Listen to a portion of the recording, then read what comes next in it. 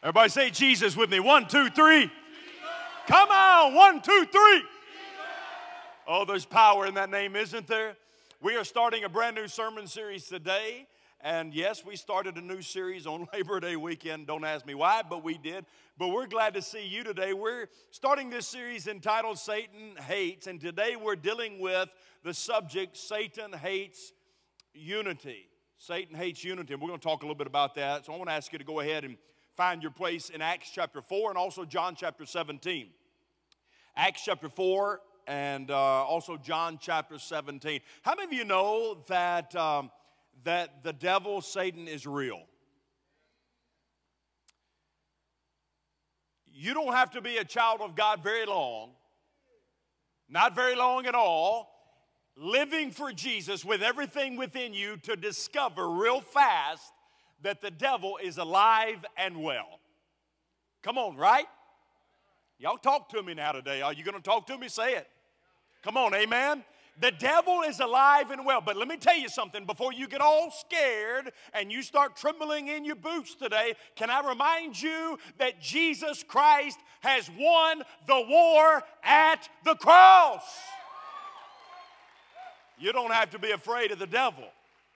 But the devil is out to kill, steal, and destroy your life. He wants to make your life ineffective. And one of the ways he does that in the church today, all across America, is by using disunity in the body. Disunity in the body. Did you know that there are more than 900 churches that will close their doors this year in America? I mean, for the very last time, they'll open their doors, they'll have some type of worship. Maybe that church at one point ran 400, 500, 600 people, and they're down to 9. They're down to 8. They're down to a handful of dear precious little ladies. And that particular Sunday, they go in, they have their little Bible study, they have their worship experience, the best that they can possibly do. But because they cannot pay the bills and they can't keep the doors open, 900 churches, get this, 900 churches will close their doors in America every year. 7 out of 10 churches today in America are on the decline. 7 out of 10. Guys, we are living in a day today where people just do not want to go to church. Now, I know I'm preaching to the choir because you wanted to come or you wouldn't be here today. Right? Unless somebody dragged you. That's okay. By the end of the service, you'll be glad you came. Amen? But 7 out of 10 churches are declining, and people today in our society don't want to go to church. As a matter of fact, if you get up on a Sunday morning and you get out on the bypass, and if the bypass is open, by the way, if you know what I'm saying. If you go out on the bypass, man, you can get pretty much anywhere you want to get as easy as you want to get there. Why? Because everybody's sleeping in. 70 to 80% of people in Jackson and West Tennessee, yes, even in the Bible Belt, the belt buckle of the Bible Belt, Jackson, Tennessee, people just don't go to church. Now, if you'd ask some folks, why do you not go to church? Why do you not attend a local church, whether it's a Baptist, a non-denominational, a Methodist, a Presbyterian, a Pentecostal, whatever denomination or line that you have had some type of experience with in the past? If you were to ask a lot of people, why do you not go to church? You know what many of them will tell you? Because I've been there before. Yeah, I said it. You say, I can't believe you would say that. That's what the world says. The world says, I don't go to church because I've been there before. And when I was there, I came in during a Baptist business meeting. Has anybody ever been in a Baptist business meeting?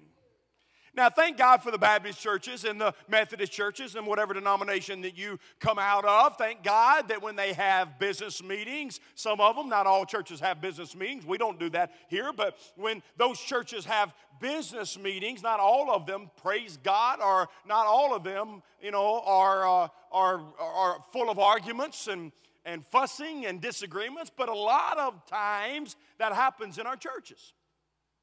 And so sometimes people go to church and they're in the midst of that. Man, they hear people arguing about stuff like the color of the carpet or the color of the curtains in the bathroom, or they're fighting over this or they're fighting over that. They fight over whether you ought to wear blue jeans to church or you have to wear a tie. They fight over which version of the Bible. Man, people just in the church fight over all kind of stuff. No wonder nobody wants to go to church today. No wonder. In 2006, many of you who have been here for a very long time, if you've been here since the beginning of the church in April of 2014, you know our story. We're going to tell it even more detail in October. Don't miss October, because we're going to be presenting something to the church we're excited about. But for those of you that don't know, in 2006, Tammy and I went out to Dallas, Texas to a pastor's conference, and while we were there, God planted in our spirits a seed, a desire, a God-sized dream. It wasn't a small dream, it was a big dream. And I began to share this dream with other people, and so many of them did not believe this would really come to fruition. And I just want to tell you folks, we serve a big, big, big God. God gave us a dream here it is. God gave us a dream to plant a church united around one thing. United around doing whatever it takes to win a lost world to Jesus Christ. United around one thing. Winning a lost world to Jesus Christ. Let me ask you something. Why did the early church, the church in the book of Acts, why did they grow and explode and win their world to Jesus Christ? Why? Why did they grow so rapidly and win so many? I'll tell you why. Because they had a singular focus. They were united in purpose. And that purpose was to do whatever it took to reach people far from God. I want to talk to you today over the next few minutes on the subject of Satan hates unity. Satan hates unity, and he does, because he knows that if a church is unified, if a church is together, if a church has the same common goal and the same common purpose, all of these little peripheral things that really don't matter that much don't matter that much.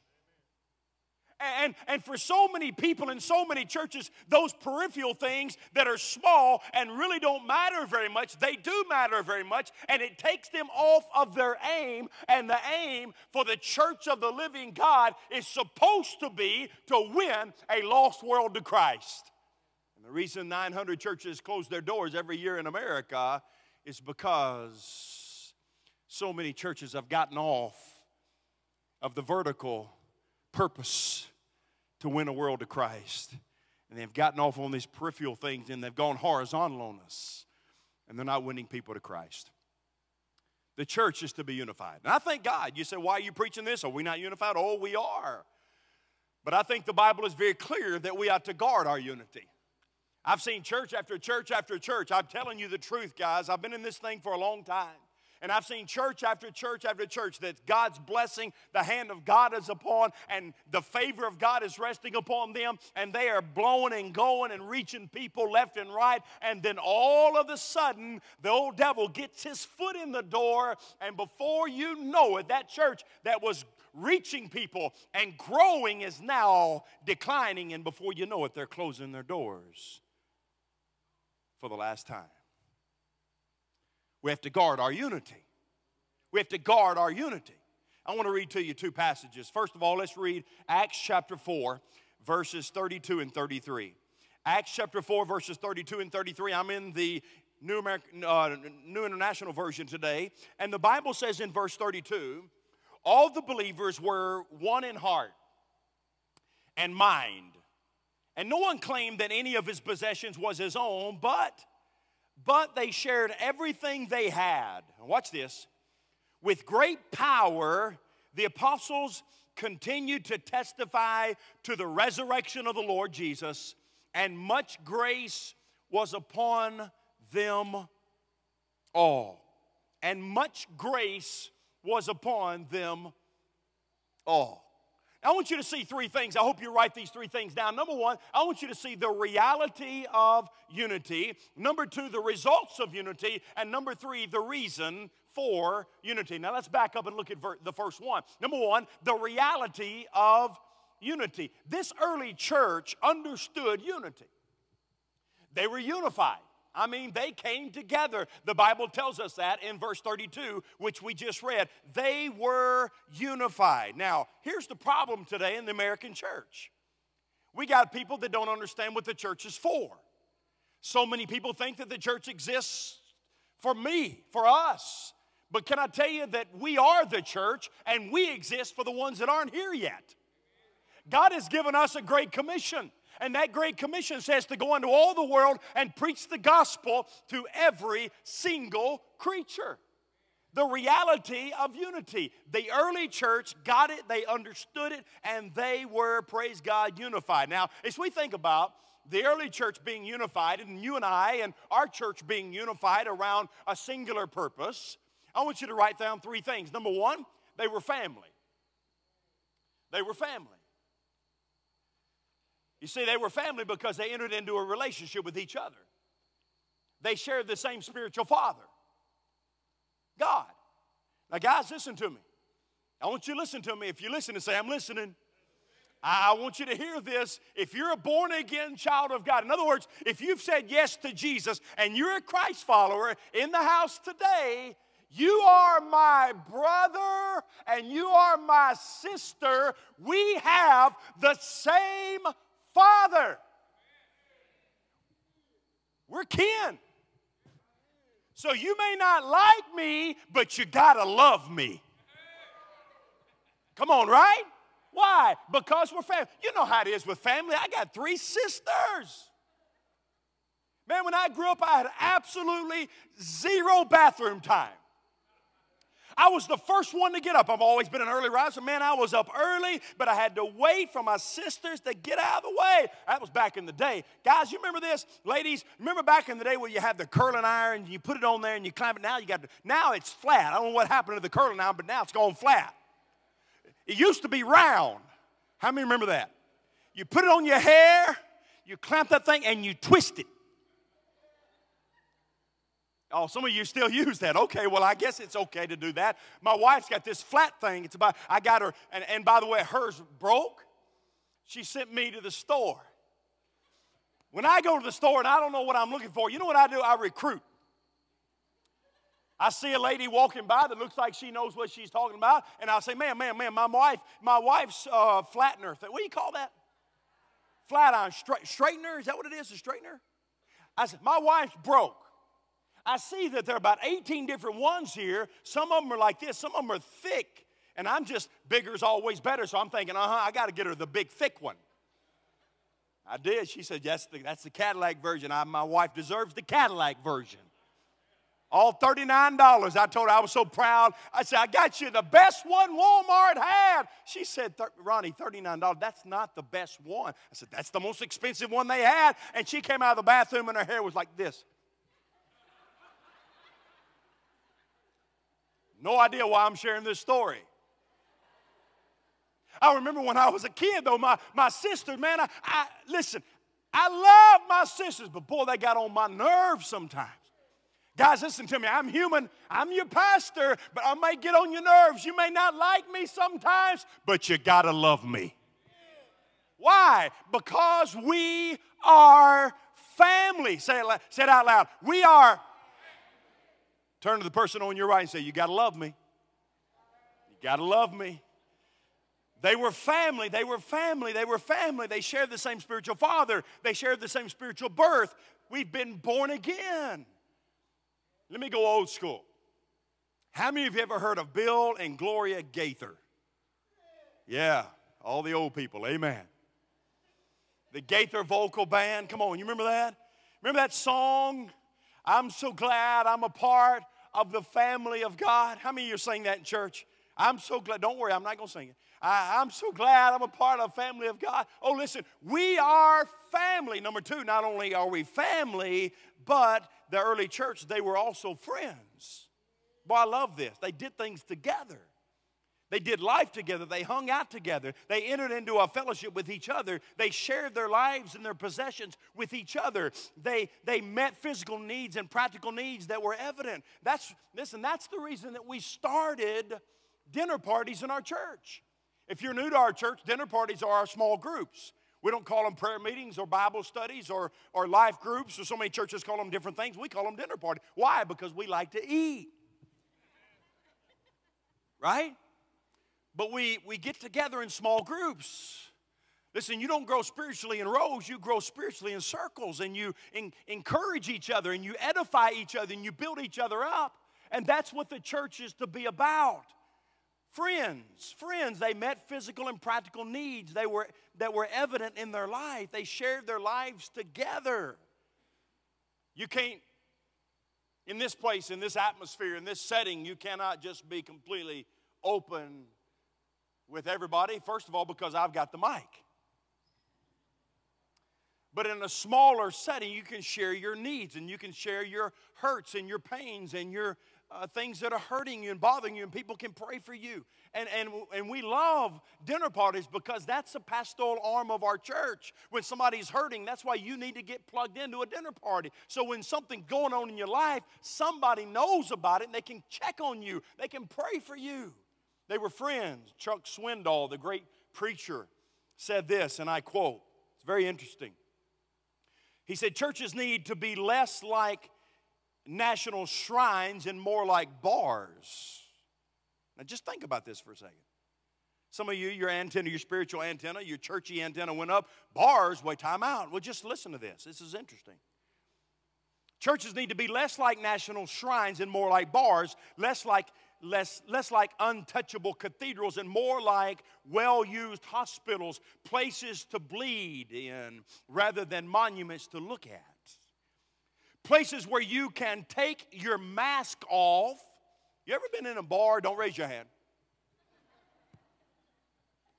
Man, by the way, it really bothers me when I drive by a bar or a club or something and there's more cars than there are in the average church. It bothers me.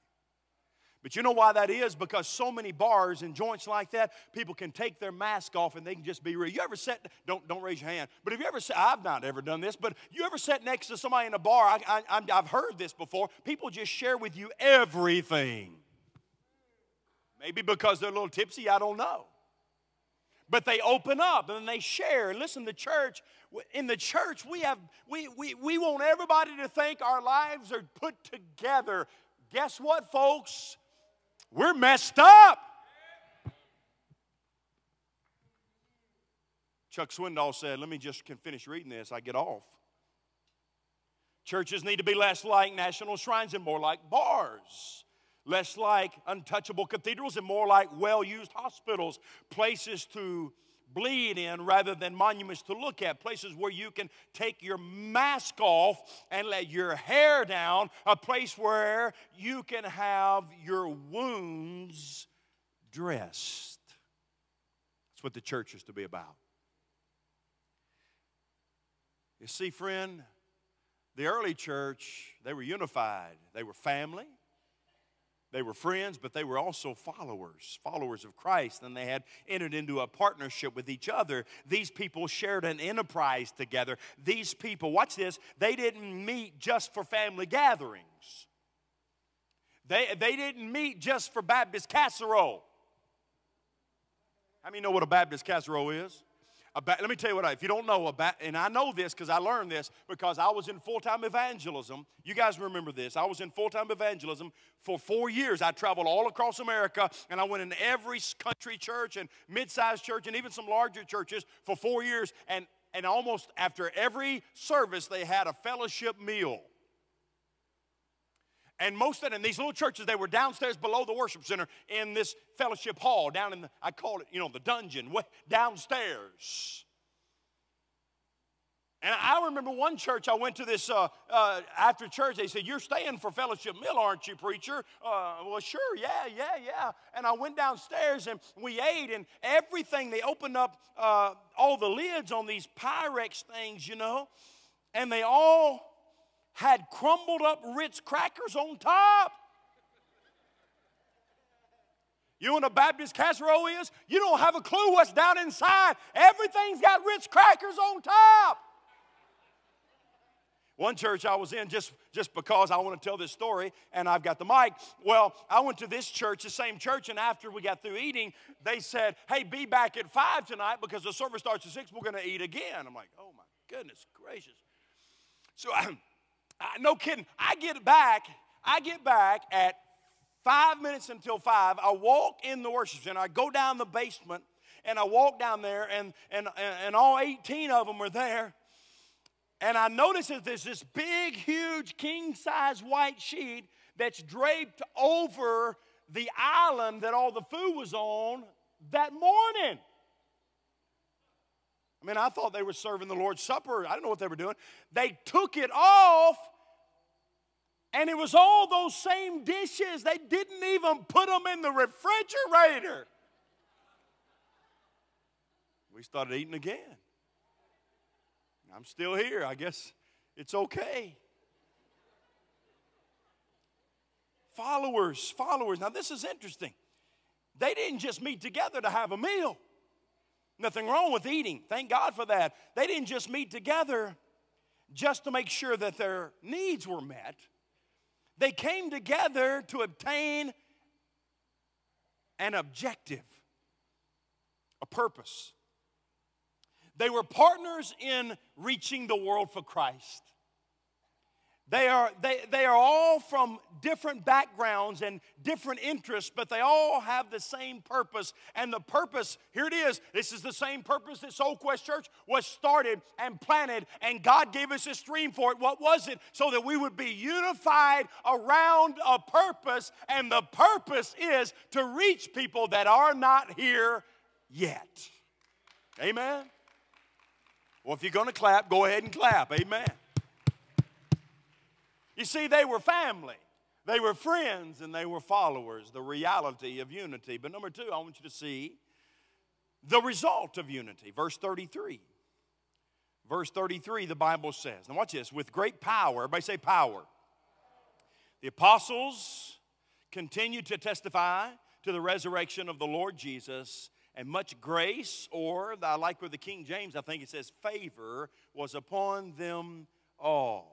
What's the result of unity? What is the result when the church comes together in unity around a purpose? What happens? There's power there. Number 1, there's power. There's God's power. Not your power, not my power, but God's power. You see, purpose is the power in the engine of life. Without purpose, there is activity really without accomplishment. And the power was evident by the growth of the church.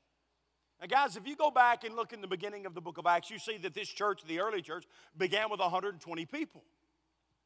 Well, those who know, historians tell us that this early church grew to somewhere around 100,000 people in just about 25 years. Well, I just don't like a big church. Well, you wouldn't have liked the early church. Man, I've had people come to our church from time to time and visit, and they say, well, I'm coming from this other church over in Jackson, this big church, or that big church, because we don't like big church. We just get lost in the crowd. Well, first of all, you won't get lost in the crowd if you get plugged into a small group. You won't get lost in the crowd if you get on a serve team. You won't get lost in the crowd if you get in a dinner party. Guys, listen, and I want to so bad, but I just kind of have, my wife says, Ronnie, have tact. I used to not have any. Tact, that is. But I try to have more as I've matured, but I want to say so bad. Well, listen, you're not going to like Soul Quest Church because we're not going to stay a small church. Because as long as people are lost and don't have a relationship with Jesus, we're going after them. We're going to do everything within our power to get them under the sound of the gospel so that their life can be changed. And if you're here today and you have never said yes to Jesus, I've got the best news in the world for you. God loves you. Jesus died for you. And you can say yes to him today and he'll change your life. And when we are unified, there's power there. There's power. The early church had power. They had power in their growth, but they also had power that was evident by their ability to withstand satanic attack. Guys, listen to me. When a church is unified, the devil is going to try his best to divide. Listen, most of you, what you see is what you see on Sunday morning. But can I tell you, the old devil has tried his very best to stop this movement called Soul Quest Church. He's tried to stop it. And there have been many, many times, and I even have looked in the mirror and say, Ronnie, what are we doing? And God reminds me, you're not doing anything. I'm doing it. You just be obedient to me. Many, many times. There's been a few times where it's gotten so bad, I'm like, God, if you don't do something, and God always does something. I remember those days in the very beginning when we had 20, 30, 40 people. And we would space those chairs out at the Star Center so it didn't look like a Sunday school class. Man, we take those plastic chairs. You know those chairs, those of you that were with us at the Star Center. You remember those plastic chairs, don't you?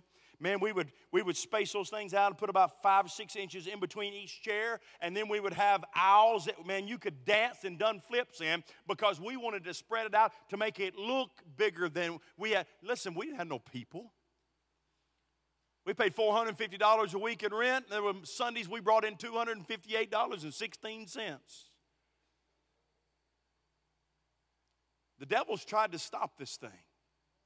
Over and over and over and over again, he's tried to stop it. But I'm here to tell you, everybody listen to me, look at me, look at me. I'm going to ask unless it's absolutely an emergency, please don't be moving around. Listen to me. I'm telling you the devil has tried to stop this thing, but I'm telling you greater is he that is in us than he that's in the world. The devil can't stop what God starts. We're in it to win it, amen? We got a goal, we got a purpose, we got something that unites us. And when we do and we stay united and we continue to move forward for the glory of God and we stay focused around the vision and the mission that God has given us from way back in 2006, I'm telling you, friend, the power of God is going to fall and rest upon this church. The early church, the result of their unity was there was power. Power for growth, power to withstand satanic attack because he's real. But also there was power. The power was evident by their finding strength in the midst of their diversity. You see, unity doesn't mean that we all are exactly alike. Because we're different, aren't we? Aren't we? Yeah, you don't look like me and you said, praise Jesus. Their diversity could divide them, or their diversity could empower them. They were not all alike. They had different opinions. They had different giftings. They looked different. Listen, guys, I thank God that this church is not a white church.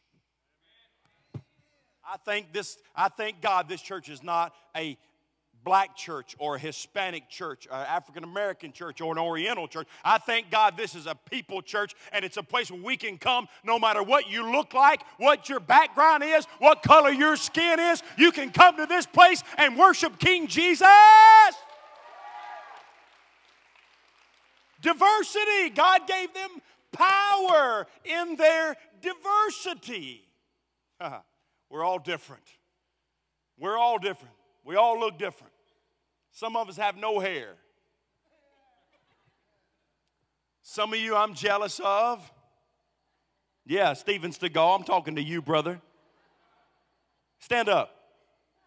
Flip that hair around. Flip it around. Turn. Look at that. Woo! Yeah, I'm just jealous, that's all. Man, I'm telling you, we are different. Praise God for our difference. You see, the result of unity is God's power. Number two, the result of unity is God's favor. Because they were unified in their purpose, God smiled down on them. Grace means unmerited love or unmerited favor. Because they were generous, God was generous back to them. If we want God's blessings to continue to fall upon our church, if we want the favor of God to rest upon us, we need first to be obedient to His purpose. Be obedient to His purpose. The reality of unity. Number 2, the result of unity. And number 3, the reason for unity. And to find that, I want you to go with me to the Gospel of John. John chapter 17. What is the reason for unity? I love this. The Bible says, this is Jesus. He's praying for us. My prayer is not for them alone. I pray also for those who will believe in me through their message, that all of them may be one. Father, just as you are in me and I in you, may they also be in us, so that the world may believe that you've sent me. I've given them the glory that you gave me, and they may be one as we are one. I in them and you in me. May they be brought to complete unity. Watch this. To let the world know that you sent me and have loved them even as you have loved me. The reason God wants you and I and our church to be unified is so that the world on the outside will look at us and they won't see those Christians in the body of Christ fighting and fussing and cussing each other out and all the stuff that goes on in so many churches today. No, they see a unified church. A unified church. I was every Sunday morning, I'm sure all of you know, most of you know this, every Sunday morning at 6 o'clock, we have a team that gets here and they help us put these stages up, and it's a real deal. It's a real job, a real task to do. And if you're looking for something to do and you'd like to join the setup team and you're an early riser and you got a little bit of muscle, you'd like to help, go to the invisible black tent right after the service. We'd love for you to get plugged in. But we have a group of men and sometimes a couple of ladies that show up at 6, and they put all this stuff up, and that's why it's important for you to get a sign and help us out, because these stages, man, this is so heavy. Why? Because we did everything on the cheap, because we're a church plant. We don't have just money rolling. But I love the conversations I get to get into on Sunday mornings. Sometimes there are conversations I can share with you, and sometimes I can't. But trying to think who it was. Justin Jones. Justin, where are you at, Justin? Yeah, Justin. The bald-headed guy back there, yeah. I was having a conversation with Justin. Justin is, and Reiner, they're doing a dinner party this semester, right? And they had a dinner party this last time. I think he had 9 or so. 9 or so. 12? Okay, I tried to cheat you then. 9, okay, well, 9 adults maybe? Is that what it was? Okay. I love this. Justin, how long y'all been, shout it out, how long y'all been coming here? 1 year. Justin they've bought into where we're going. They're unified together with the purpose and the call and the vision and the mission of the church. How do you know that? I'll tell you how I know that, because Justin comes to me and says, hey, you know, this is what we did in our dinner party. So what? He said, when we got to prayer time, we asked everybody to share with the group one person that's lost that needs Christ. One person that's lost. And we're going to hold ourselves accountable in our group that before this semester of dinner parties is over with, we want to see at least how many of them come to Christ and gets 5? 50%. So 4.5 people. We want to see 4 or 5 people of these that we're praying for come to this church, hear the gospel, and stand and give their life to Jesus Christ. You know what I think about that? I think, wow, that's awesome. That's awesome. Guys, listen, we don't have to be just alike. We don't have to talk alike. We don't have to look alike. We don't have to come from the same backgrounds. If you want to walk in here with a three-piece suit on, go for it. I thought this family fun day, I thought I would just dress like a preacher for a change. Y'all wouldn't even know me, would you? If you want to come in blue jeans and a t-shirt, you're welcome. We're different. But what unites us, watch this, what unites us, first of all, is the Lord Jesus Christ. And number two is the thing that He told us before He ascended into heaven. He said, I want you to go into all the world and preach the gospel to every creature. That's what unites us.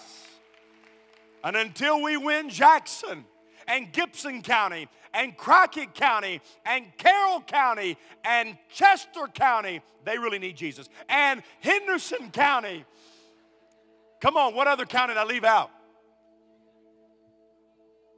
Weekly County. Until we win West Tennessee and the world for Jesus Christ, we got work to do.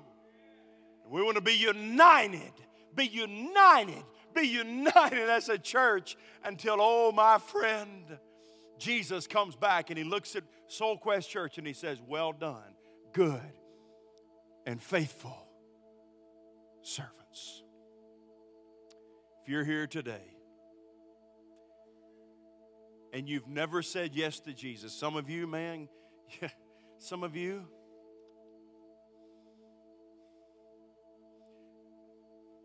you've tried everything in the world to bring you peace. Look at me, I'm done. You've tried everything in the world to fill a void in your life. Everything. You've done it all. Listen to me. You've tried drugs and you've tried alcohol and you've tried sex and you've tried relationship after relationship after relationship. You've tried all these things to fill this God-shaped void in your life. And nothing ever seems to work. You are the reason we started this church. Why? So we could share with you today a simple message. Here it is. Are you ready? Say, I'm ready. It's a simple message. God loves you. For God so loved the world that He gave His only begotten. You say, well, time out. You don't know where I've been. You don't know what I've done. You don't know where I was last night. No, I don't know, and I don't care. But I know somebody who knows everything about you, and He still loves you. It's God the Father, and He sent His Son, Jesus, to die for your sins. God loves you. Jesus died for you. And He wants you to respond to Him today. All He wants you to do is say yes. Say yes. If we call upon the name of the Lord, we shall be saved. He wants you to say yes to Him today. Would you be willing today to turn your back on your old lifestyle and to turn to Jesus and say, save me and change me? Would you? Would you? He wants you to. He wants you to come into the fold. He wants to love on you and encourage you and help you through these difficult days that you're going through right now. He'll help you.